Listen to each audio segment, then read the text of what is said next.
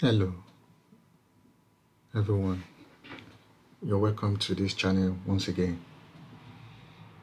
Today we have a question from a thermodynamic reference.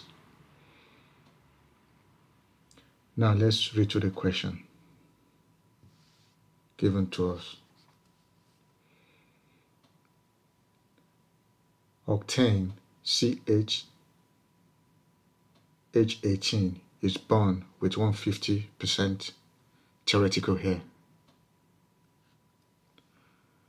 The air-fuel ratio on the molar basis for this combustion process is what? Once again, an octane gas CH8 is bound with 150% theoretical air.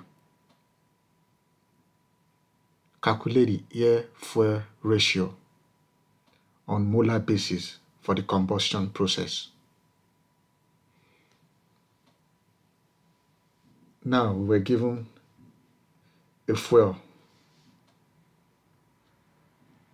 which is octane with the molar constituent of CH18. Now, how do we balance it under stoichiometric agreement? To balance octane under stoichiometric agreement, we know that octane as a fuel CH18 plus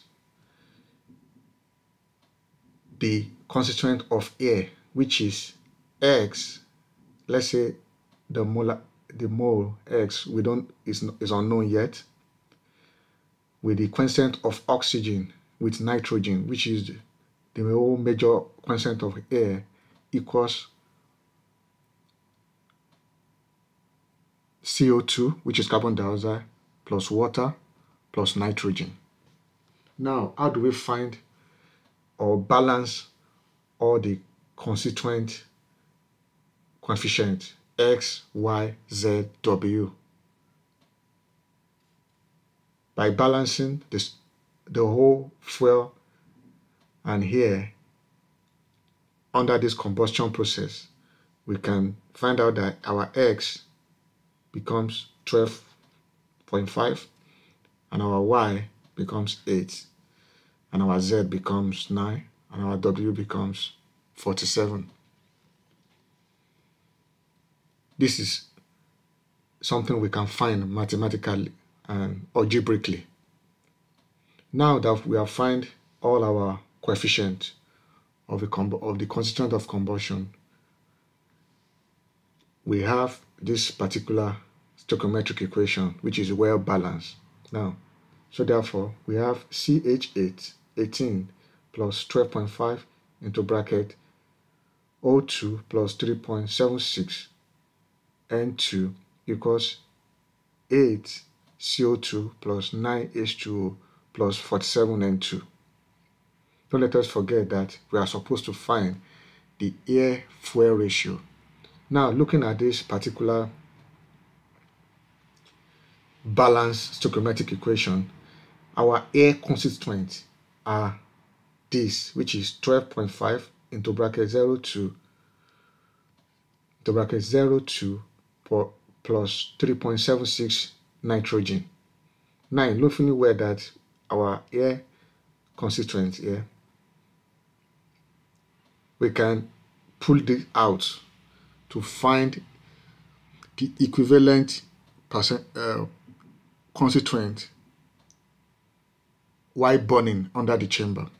Now, from here we have 1 kilomole of octane CH18 burns with 12.5 into bracket 1 plus 3.76 kilomole of air.